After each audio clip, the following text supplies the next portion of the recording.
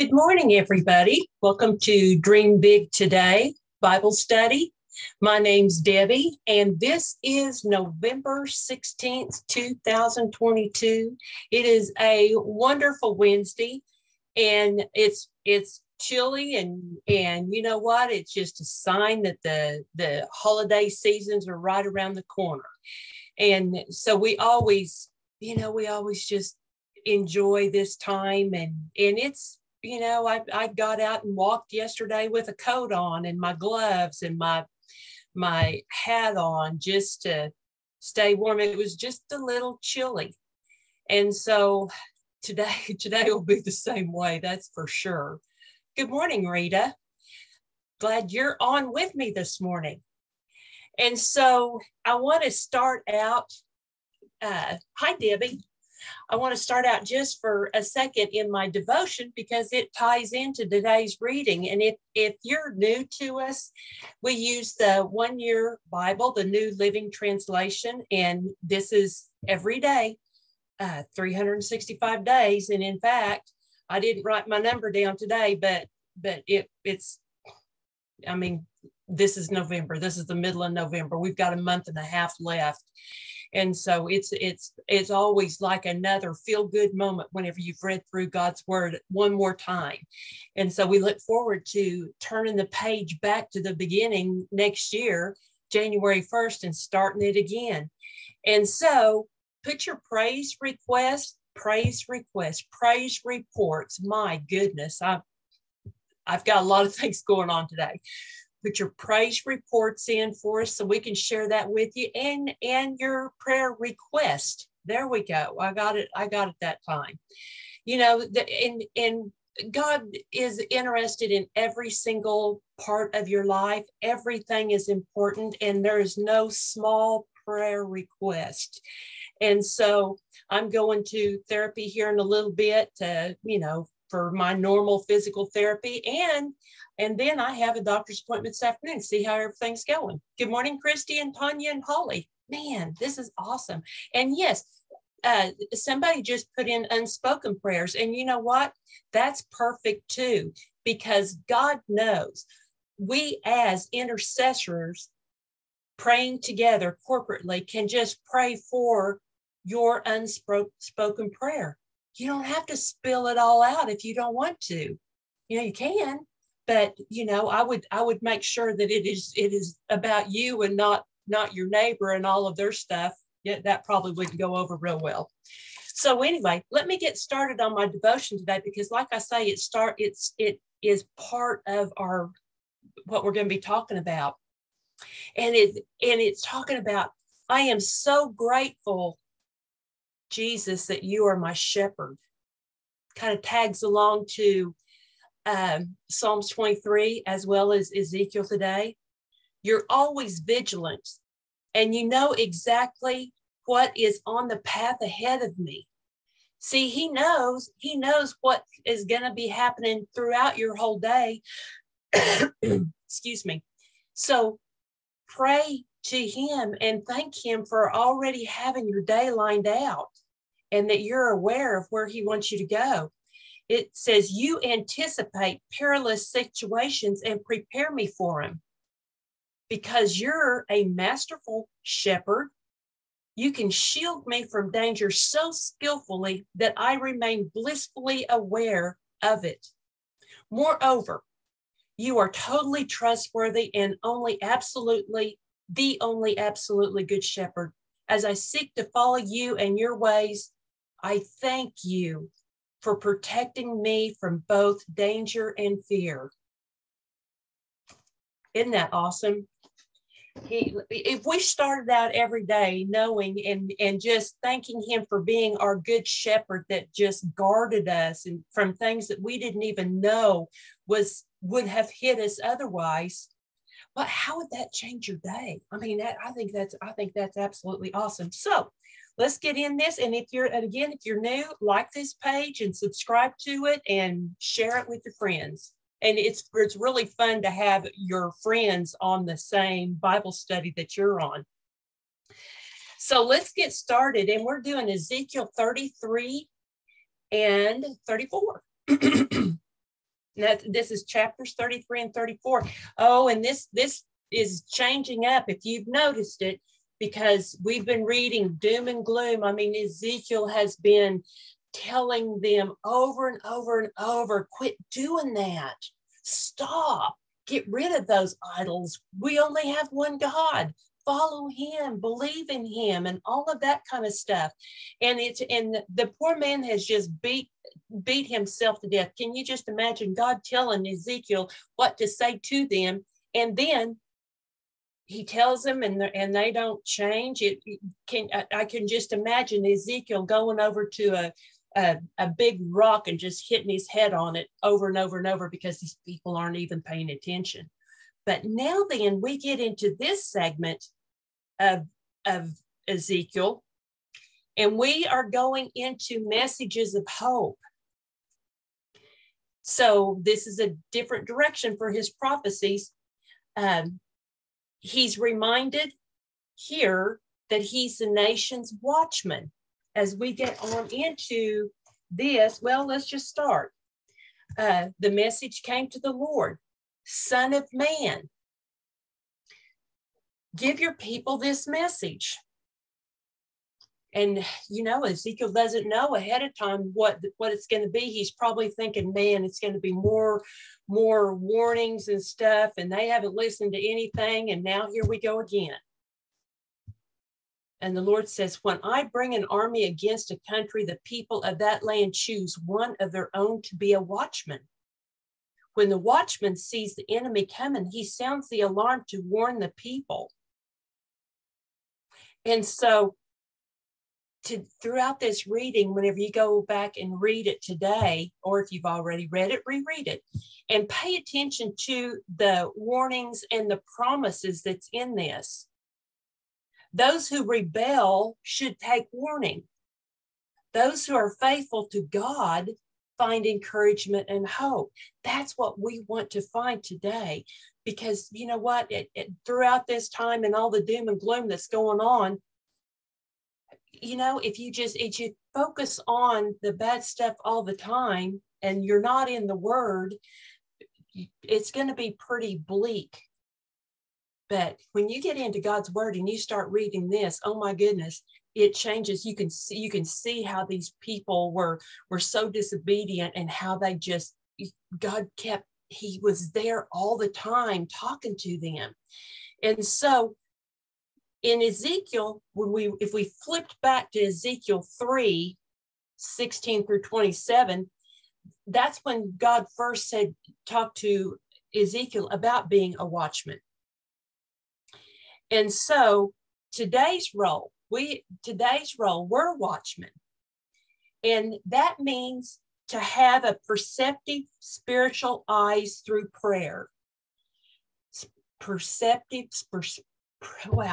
Spiritual eyes through prayer, because you're going to be the one to sound the alarm. Whatever the Holy Spirit dropped in on your heart, then you'll be speaking of that. Then we go to we're still talking about warnings. And in verse 7, it says, now, son of man, I'm making you a watchman for all of the people of Israel. He didn't say for the remnant or for anybody specifically. He said for everybody there. Therefore, listen to what I say and warn them. If I announce that some wicked people are sure to die, and you fail to tell them to change their ways, then they will die in their sins, and I will hold you responsible for their deaths. But if you warn them to repent and they don't repent, then they will die in their sins, and you will have saved yourself. See, and that just shows me that, you know, we're not the ones, and we know this. We don't save people. We plant the seeds, and we share the word, and then it's up to them to make that choice. So on down to verse 11, It says, as surely as I live, says the sovereign Lord, I take no pleasure in the death of wicked people. I only want them to turn from their wicked ways so they can live. Turn from your wickedness, O people of Israel. Why should you die? For the first time, they admit their own guilt as the cause for their suffering. But is this confession of repentance? In view of the prophet's response, it seems to be little more than a cry of pain. See, you can be sorry you got caught and not be repentance. You can have your feelings hurt, because your feelings change all the time. So then, Son of Man, give your people this message. The righteous behavior, the righteous people will not save them if they turn to sin, nor will the wicked behavior of wicked people destroy them if they repent and turn from their sins. Focus on that a little bit today. That sounds like a tongue twister, but you know what? We're not saved by our works. We're saved because of Jesus. We have to take that step. We got to confess. God reminded all that every righteous man could end up with a life dominated by his transgression. His prior righteousness would not rescue him on the day of God's judgment. So as it goes on, then God tells them, I went through and I underlined every time God said, I will. I love that, because those are promises. In verse 21 and 22, I'm going to go to 22. The previous evening, the Lord had taken hold of me and given me back my voice. So I was able to speak when this man arrived the next morning. See, I forgot that. Ezekiel didn't speak until the Lord told him to gave him a message.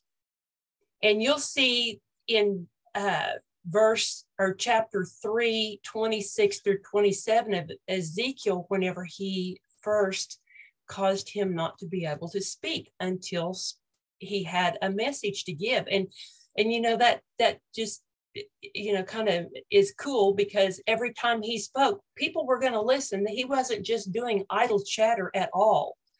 Every word that man spoke was a word from God. And he ends a lot of his messages by saying, then they will know I am the Lord.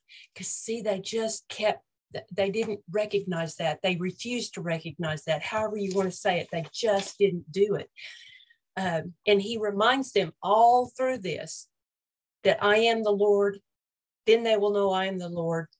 In chapter 34, again, this message came to me from the Lord. Tell them, and he's talking about it and comparing them to shepherds. The leaders of Israel, give them this message. What sorrow awaits you shepherds who feed yourselves instead of your flocks? Shouldn't shepherds feed their own sheep? It talks about what they do to them. The flocks starve. They don't take care of the weak or the sick, and they don't go after the lost. This is a greed of the unfaithful shepherds or leaders. And the results is the sheep are scattered. That's why as leaders or teachers, we've got a big responsibility to make sure we're speaking the truth. Don't let the black and white words turn gray to where whatever you get used to is normal and is okay, because we got to get back into the Bible and see what God says. What does God say? It isn't what the Supreme Court says. It isn't what your local government says. It's what God says. That's what we are responsible to obey. So as it goes on to more, God's got promises in here for them. He says in verse 10, I now consider these shepherds my enemies, and I will hold them responsible. So it made me think through whether you're happy or not through the elections. Look at this. He will hold leaders responsible. I will take away the right to feed the flock. I will stop them from feeding themselves. I will rescue my flock out of their mouths. I mean, you can just turn that to just know that whatever is going on in the world today, God's got it under control. It may not be what we think it ought to be right now, but you know what? This is what is gonna, this is his promises in taking care of his flock. And so then he says, I will be like a shepherd looking for the scattered flock. I will find my sheep. I will bring them home. I will feed them. I will give them good pasture. I will tend my sheep and give them a place to lie down.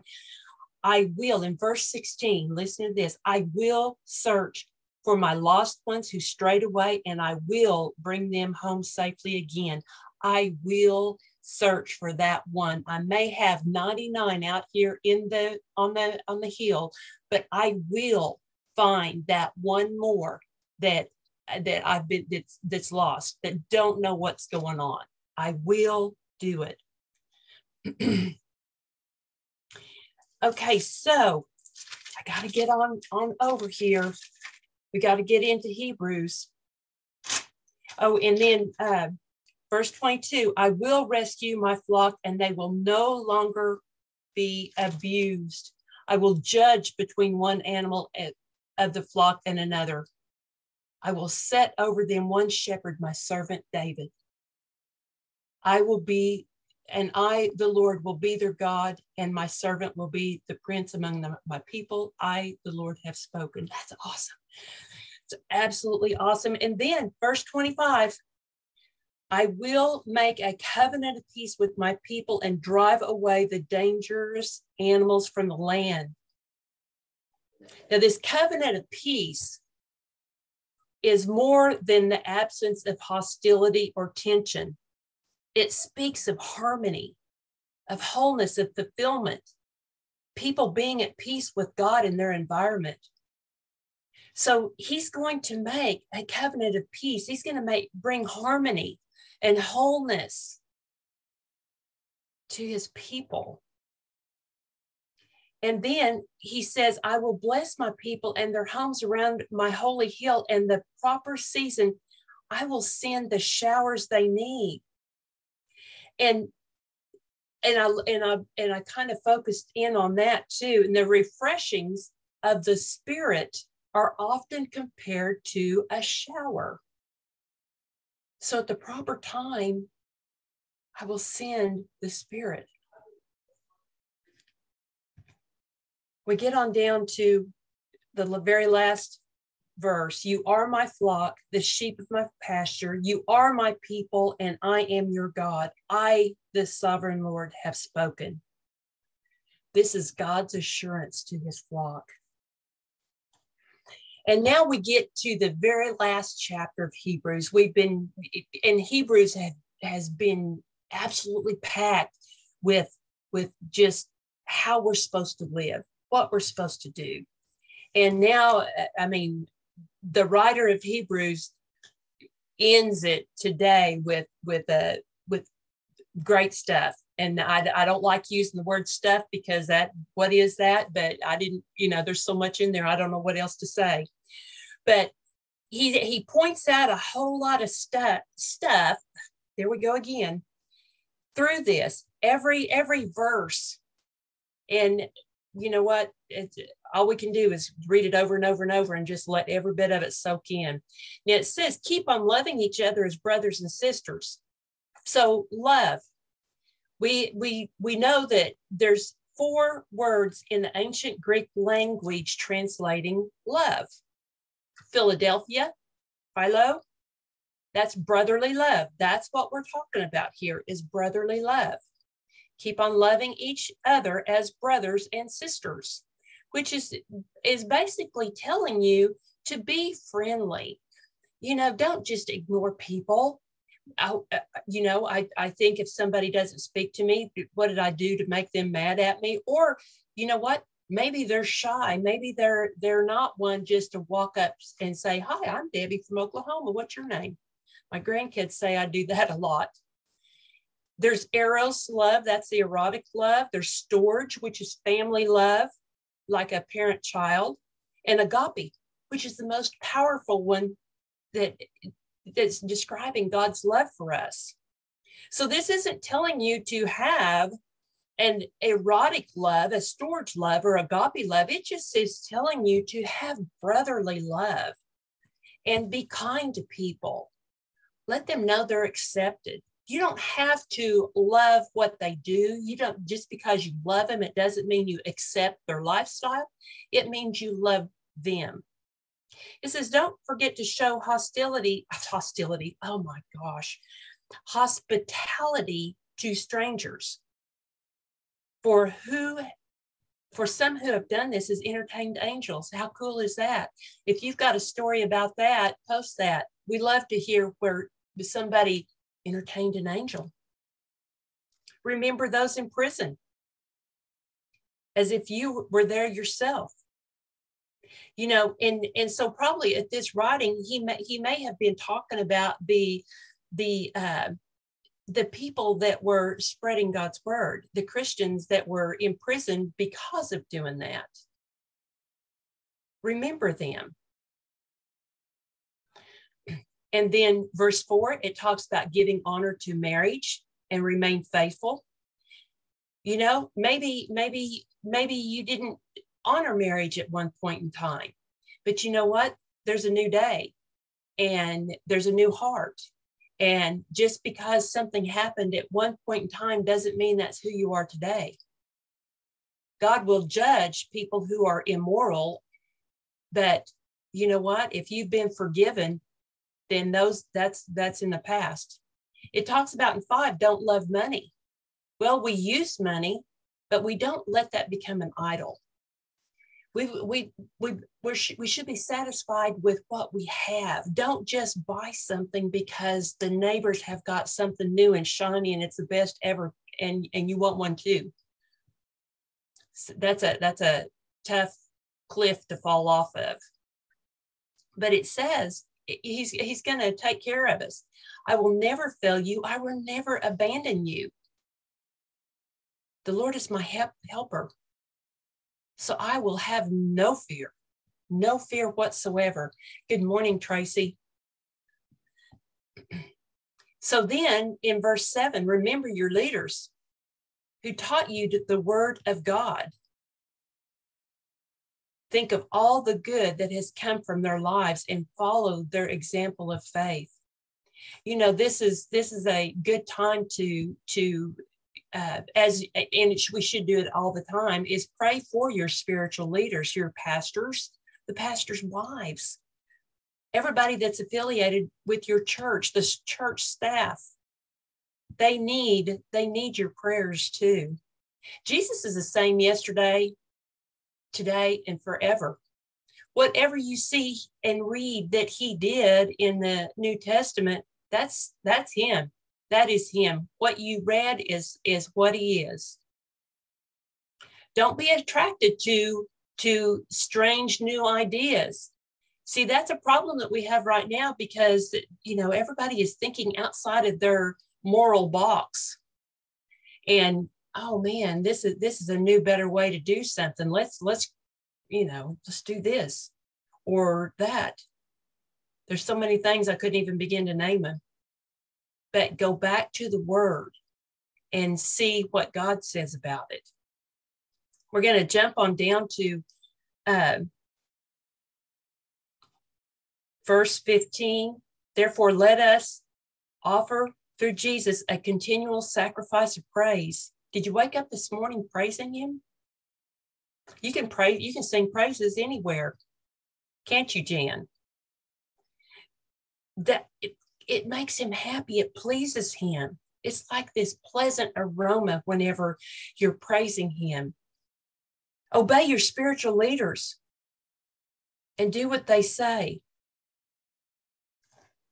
Their work is to watch over you. See how simple this is. The reading, you don't even have to elaborate on anything, because today's is just so soothing. Pray for us. This is the prayer request for the leaders. Our conscience is clear that we live honorably in everything we do, and especially pray that I will be able to come back to you soon. Then in 20 through 21, a blessing is pronounced. And it says, now may the God of peace, who brought you up from the dead, our Lord Jesus, the great shepherd of the sheep, makes you think of Psalms 23 again, and ratified eternal covenant with his blood. May he equip you with all you need for doing his will. May he equip you. It sounds like the Lord's Prayer in doing his will. And then the very end, I got to go on down to it. In 24, greet all the leaders and all the believers there. Be friendly. Walk up to them. Let them know that you appreciate them. The believers from Italy send your greetings. And then 25, may God's grace be with you all. He wraps it all up there. So what an end to a book that documents the passing of the old covenant to the new covenant. Hebrews, the whole book of Hebrews is a call to Christian maturity. And that's why we read this. That's why whenever we're getting, this time of year, like I said the other day, we're getting ready to have family and friends come into our house for the holidays. And you know what? Let's get our Hebrews going here, so we can greet every person that walks through the door like this is a lot that like God wants you to do. Now then, we're going on to Psalms 115 and the whole chapter there. And I'm going to tie it into Proverbs 27 today and back to Hebrews 13:21. This was so good. Not to us, Lord, not to us, but to your name goes all the glory for your unfailing love and faithfulness. So who gets the credit if God answers your prayer? Not to us, Lord, not to us, but to your name goes all the glory. What's in your heart? Your accomplishment or God's glory? Look over at Proverbs 27:21 through 22. It says, fire tests the purity of silver and gold, but a person is tested by being praised. Rick Warren wrote Purpose-Driven Life. And this is a new version of it right here. But in the beginning of this, he starts by saying, it's not about you. It's not about you. Focusing on ourselves will never reveal our life's purpose. Do you give God all the glory? What's your Facebook post look like? When you put stuff on Facebook, are you putting it just merely so you can see how many likes you get? Is it an internal look at me and see what I've done? Or is it to look at God and see how he's brought all of this together? Look how he has elevated everything about my business, about my situation that I was in. It says on verse 3, our God is in the heavens. Our God is in the heavens, and he does as he wishes. So no one can stand in God's way, not even that enemy, not compulsion, circumstance that is seeking to take you down. Nothing can thwart God's plan. He does whatever he wishes. Are you giving him the glory for something? You know, if it's too big for you to do on your own and he worked it out for you, are you portraying that you did it on your own, that you're a self-made person? There's no self-made people. Somebody made you, and we're talking about that somebody right now.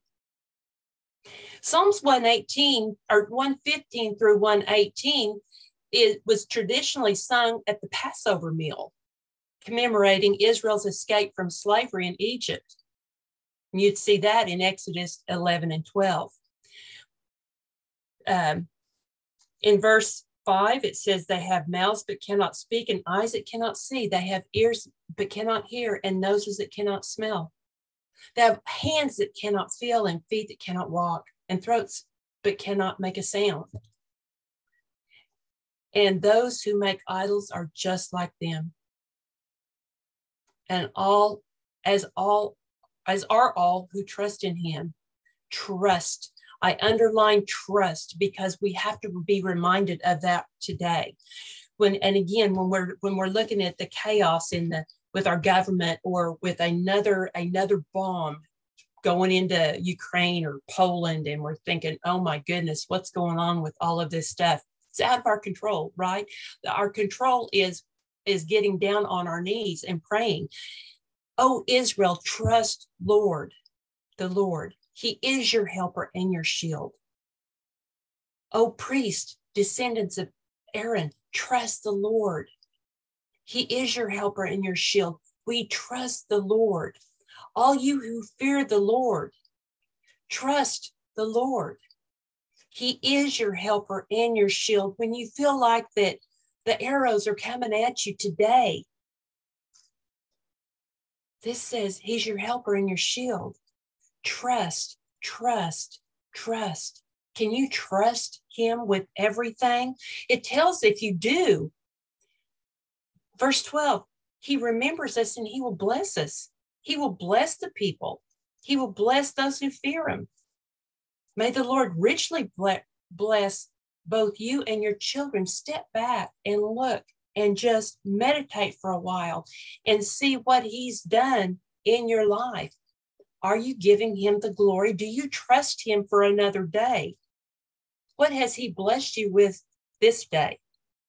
Maybe he blessed you with a new friend today. It doesn't have to be a financial blessing. It can be blessing you with something that you hadn't even thought of. Maybe a new aroma. Maybe somebody brought you some cookies. You were blessed. You smelled all of that.